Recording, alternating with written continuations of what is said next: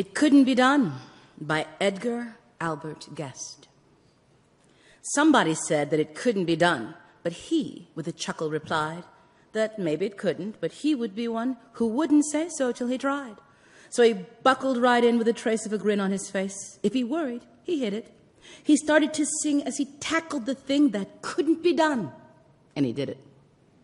Somebody scoffed, "Oh, you'll never do that. At least no one ever has done it." But he took off his coat, and he took off his hat, and the first thing we knew, he'd begun it. With a lift of his chin and a bit of a grin, without any doubting or quit it, he started to sing as he tackled the thing that couldn't be done, and he did it. There are thousands to tell you it cannot be done. There are thousands to point out to you one by one the dangers that will assail you. But just buckle in with a bit of a grin. Just take off your coat and go to it. Just start in to sing as you tackle the thing that cannot be done. And you'll do it. When I was a little bit older than 4 years old, I lived in a place called Riverside Village with my mother and my older brother and my younger brother. And my mother was there by herself, and at night, when she put us to bed, all three of us slept in the same room. She was tired of us. And so if you got into bed, you stayed there unless you were bleeding. And I remember this one night when, for some reason, my little brother, Darren, who we called Kadidiki, got out of bed. Kadidiki left the room. And I was expecting any minute for my mother to start yelling, pick him up, bring him back in. She didn't bring him back. And even at that point in my life, I had an active imagination. I assumed something got him. And I was worried, but not worried enough to go check. So I went and woke up my big brother, and I said, "Kadidiki is gone, you have to go get him." So my big brother crawled out of bed, and he left, and he didn't come back. And at that moment, my attitude switched from something might have gotten to them, to, if they're awake, how come I can't be awake? So I decided I would get out of bed. And the door was open just a crack, and there was lots of light coming into the bedroom. And instead of peeking into the hallway, I just walked boldly out of the bedroom. And there was a giant in the hallway. And he'd already gotten my little brother.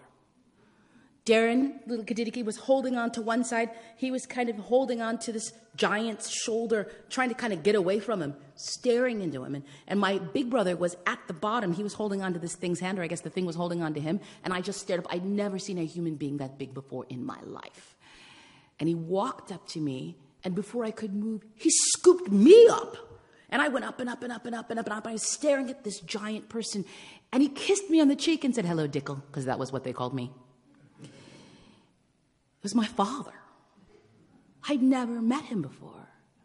It was his first and last time coming back from Vietnam. And it's the first time I'd seen him. Through my life, there have been other giants, and all of us have encountered them. It's the first time you have a job interview. The first time you meet your intended's parents. The empty nest that's about to drop on my husband and I when our kids leave in the fall.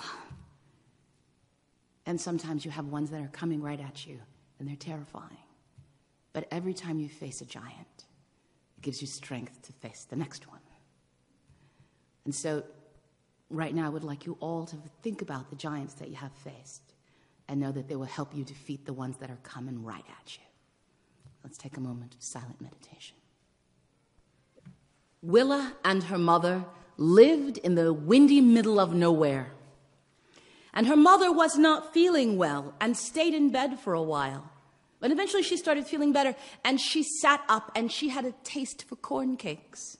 And Willa was so happy to see her well, she said, "I'll go and see if we have any cornmeal." And she took the blue bowl off the table and went out to the barn. And she opened the jar, and sure enough, at the bottom was just enough cornmeal to make some corn cakes. And she scooped it up and she put it in the blue bowl, and she closed the jar. But as she was running back to the house, the north wind came whistling down, went into the bowl, scooped up the cornmeal, and took off in cornmeal dust. Willa went inside the house. She put the bowl on the table and she said to her mother, "Do you know what just happened?" Mother said, no, honey, what happened? The north wind just stole our cornmeal. And her mother said, oh, well, if it's gone, it's gone. There's nothing to be done about it. But Willa was a bright girl, and she knew there's always something to be done. She put on her cape, and she set off to find the north wind. She walked for most of the day until she came to a great stone house where the north wind lived. And there was a great stone knocker, and the walls were so high, and there were parapets at the top. And she knocked upon the door. Boom, boom, boom. Deep within the house, she began to hear the north wind roaring, and it came out across the parapets and looked down at her from the front door and said, who are you and what do you want? And she said, I am Willa, and I want the meal you stole from me today. It's not fair. You have so much and we so little, and you would take our meal? And the north wind was quite surprised because most people did not come looking for the things he took. He said, well, I don't have your meal anymore, but I have something better. And he presented her with a cloth. And she took the cloth and she said, what do I want with a cloth like this? It isn't worth the thread it's woven from, and besides that, it's frayed. He said, you'll want this cloth. When you lay it upon a table and say, spread, cloth, spread, it will be covered with more food that will feed more than many. Being a bright girl, she thought she'd take the cloth. And she tucked it under her arm and she went down the road. Now we're going to leave Willa there for just a second. And I'm going to tell you that that giant, the wind that she faced, and the giant that I met in that hallway that night, they were part of the magic of my childhood. Willa and the Wind, that book is written by Janice Del Negro. Those stories, those folkloric stories, they were all part of my childhood. I loved them. I read them. And a lot of them I got from the giant in the hallway, my father. He would sit at the head of the dinner table and he would spin yarns. He did fractured fairy tales and Arthurian legend and Greek mythology, and he did it all in the first person. We thought he was thousands of years old. And I never questioned that, because that was just part of my childhood. Of course, my father was thousands of years old. And in fact, so steeped was I in that magic that I remember one morning going around every single floorboard in my entire house, knocking on it, because I was certain that's how the tooth fairy was getting in. And that if I got to the right spot and knocked on the right place, she would open the door. I would trick her into opening the door, and I could look right into fairyland. I was convinced of this. And this magic, all of this magic, was part of my childhood right up until the time I got to be about 8 years old. I was sitting around with some friends and we were talking. Now, the thing about my father and the stories he told, he told us he was apprenticed to Merlin the magician. And he was a sleight of hand magician himself, and he would make things disappear at the tables, which just reinforced my belief. So I'm sitting talking to my friends, I'm 8 years old, and I hear the words come out of my mouth, my father is thousands of years old. And as soon as I said that out loud, I realized something was wrong with that statement. And I covered and I kind of laughed and said I misspoke. And I said, well, he tells these stories. But I realized at that moment, it was impossible. He couldn't really be thousands of years old. Not really. Humans didn't live that long. And that was the first moment when the magic began to leave. Because when you start realizing that the magic of your childhood isn't real, it starts stripping away a lot of other things. And you start looking for the reality in things. And I, for one, really loved that magic. And I was sorry as it fell away. But that's what happens, right? You get older, it's gone. Or a lot of it goes. But that's okay, because you move into the next part of your life where you're at school and then you're trying to find a mate. And I don't know about you, but I ended up in several dead-end relationships. And I thought to myself, you know what? If I were looking for a house, I would make a list. I would list all the things I wanted, all the things that were option, and all the things I just didn't want at all. There were no starters. And if I were going to find a mate, surely I would keep him longer than some house. I should do the same thing. So I made a list. Things I wanted, things were optional, things I wouldn't stand. And at the top of the list of things I really wanted was I wanted someone who had a sense of fun, a sense of play. I wanted someone, and this is very specific, if I were sitting in a room building with Legos, I would want that person to stop, sit down, and build with me and never ask a question about it. And any of you who know my husband David know I found that guy. He is so much fun, and he understands how to play. And that's a kind of magic that as long as you have with you, you never get too old. But the best thing about that, getting married, is you get children out of this. You can, anyway. And then you get to be the ringleader of the magic.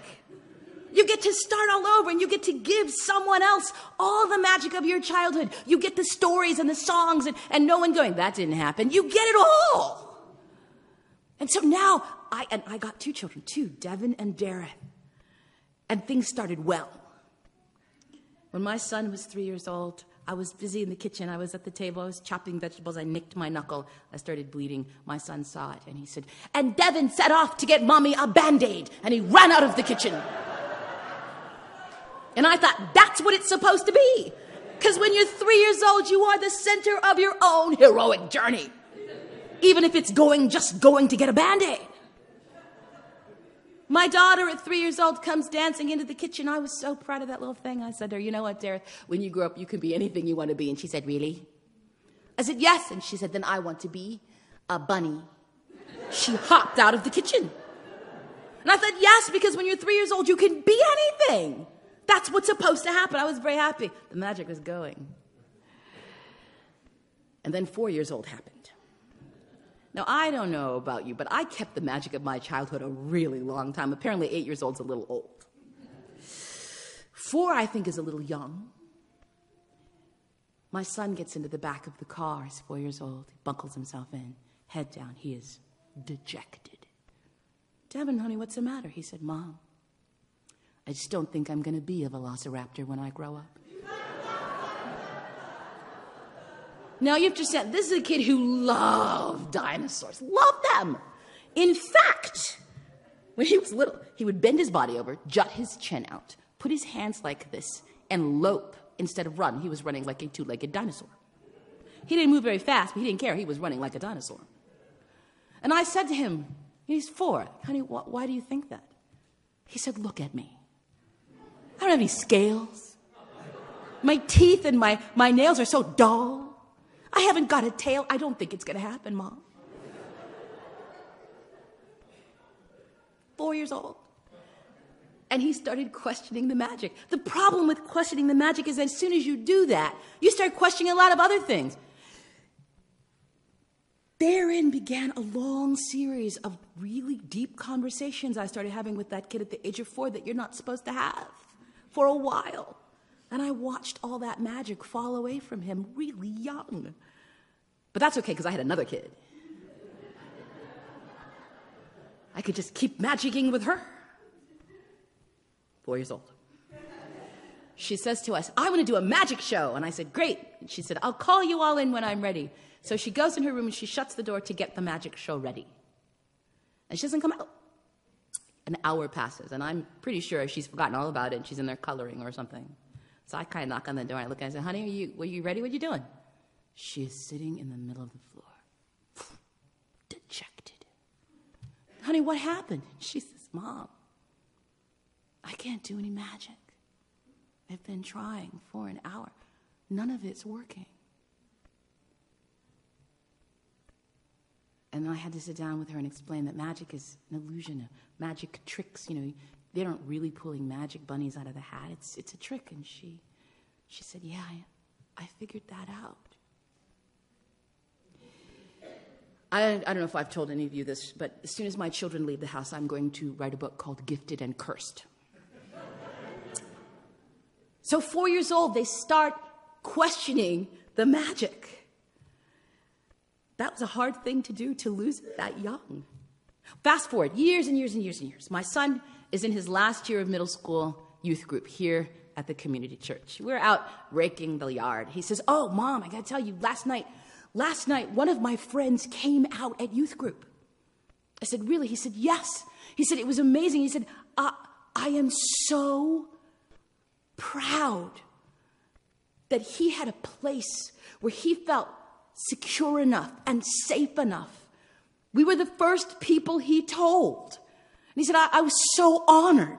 And he was glowing. And I saw the magic. That was magic. And I thought, that is amazing. And it's amazing. And it isn't the kind of magic where you pull bunnies out of a hat or turn into a velociraptor. It's the kind of magic that happens when people get together and say, we know something else is impossible, but here it is possible. And we did that. We made that. I was telling my daughter last night that I was going to talk about this in church. And she said, when did that happen? I said, I don't know, 4 or 5 years ago. She said, that happened to me too. I said, really? Yeah, a couple years ago. She was very blasé about it.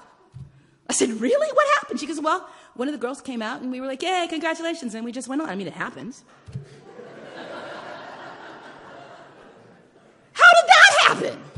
I mean, we went from it's impossible, oh my gosh, to yeah, it just happens. But if you think about it, that's kind of how things work. It's impossible. It can't happen. It will never happen. And then it happens. We go, okay, well, it happened. And that's when I got in trouble, because at this point in the sermon, when I was working on it at home, I suddenly looked up and I realized I had been speaking for 1 hour and 40 minutes. Because I suddenly started thinking about all of the impossible things. All of the things people said could never happen. That happened. And then we kind of went, oh yeah, okay, well, whatever. We were never going to go to the moon. It happened. Okay, so we've been there. And now, do we think about the fact that there's a, flying, space lab up? No. Do we think about the fact that there's satellites everywhere? No, we're just on our phones. That's amazing. People were never going to fly. People fly all the time, and we complain about it, don't we? So many things that could never happen. And I thought particularly about 1967, Lovings versus the state of Virginia. That was a big thing, because in that year, in 1967, it was decided that no matter where you were in this country, even though it was impossible, people of 2 different ethnicities were allowed to get married. It became the law. What was the big deal about that? David and I were both born in 1967. The first year we could possibly have ever gotten married, we were born in the world. It was, So many things impossible. It's impossible, right? And I think about our kids in a high school youth group. When I was in middle school, I was Catholic. Nobody would have come out at middle school youth group when I was a kid. But we together have decided in this place, in this church, that things that other people said were impossible were possible. And as soon as you make that decision, you can do it. Integrating church, impossible. Not really. And no one thinks about it now. But when it happened here, it was impossible. 2 people getting married from different ethnicities, impossible. And now it happens all the time and nobody thinks twice about it. Gay people getting married, impossible. Alas, it's not as impossible as we think, is it? Nothing is impossible. And then you start asking yourself, well, if it wasn't impossible, how come we didn't do it already? Because somebody has to start it. Someone has to begin it. And somehow after it happens, you kind of think, well, how come we didn't do that before? Dr. Barber. When things were impossible, when our legislature flipped and we started going, what is happening? A lot of us were worried about it, a lot of us concerned about it, but he didn't just stay worried about it. He didn't stay concerned about it. He got up and started talking about it. That's all it takes sometimes. He was a voice in the wilderness, but he is not alone anymore, is he? All across our state and nationally, people are looking at what we are doing here. Because it's not impossible. When I was 23, I already knew I wanted to be a storyteller. I already knew.